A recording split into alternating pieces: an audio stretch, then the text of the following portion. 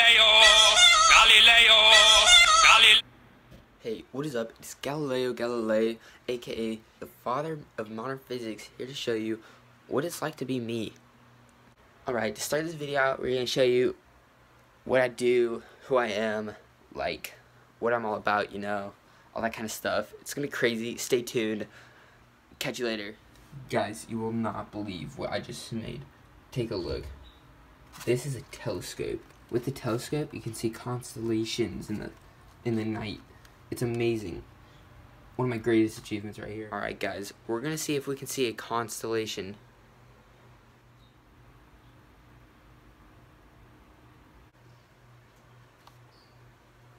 Oh my gosh, you guys. That was pretty crazy. I haven't seen one of those yet, and I'm glad I got to share that with you guys. Alright guys, so it's pretty cool being an astronomer and a scientist in the Enlightenment period, but you know, I gotta check the newspaper, see if anything's going on, you know, the usual. So let's do that right now. Alright, so I just read something about the heliocentric theory, and all these years I've been believing in the geocentric theory, but I don't know, I think this guy's onto something. I'm gonna see if he's correct. So I just got done making up the heliocentric theory, and I want you guys to check it out.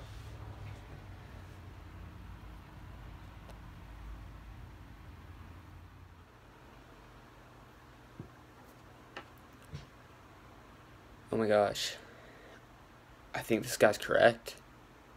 This changes everything. So guys, I'm gonna be honest with you guys, keep it low-key, but I agree with the heliocentric theory, but guys, you can't tell the church.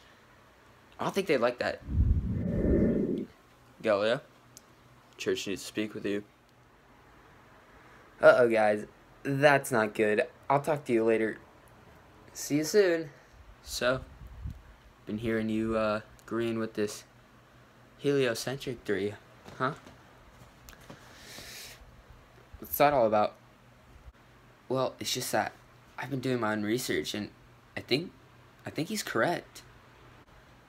Oh, who made this heliocentric theory, huh? It was Nicholas Copernicus. Oh, I see. Listen here, bub. You're gonna take that back, or else I'm gonna chop your head off. Alright? We clear? Fine, I'll take it back. Just please don't chop my head off. Alright? We won't chop your head off, but you gotta serve the rest of your life under house arrest. Alright? Rest of your life for agreeing with that stupid idea. Are you kidding me? That's stupid. That's stupid. I'm gonna take it back. Alright? You ain't gotta do that. Jeez. Alright guys, they did it.